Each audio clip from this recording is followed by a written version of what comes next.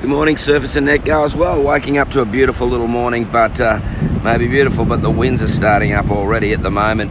We've got northwesterly winds about 5 to 10 knots. They're going to get up from the northeast about 15 to 20 this afternoon, so if you're getting amongst it, get amongst it now. Low tide at 5:30, high tide just at 12:30, and the water temp about 25 degrees, and just noticing the water has cleaned up a hell of a lot since yesterday, so it's getting a little bit cleaner, but I keep away from those river mouths and creek entrances. Still pretty dirty there.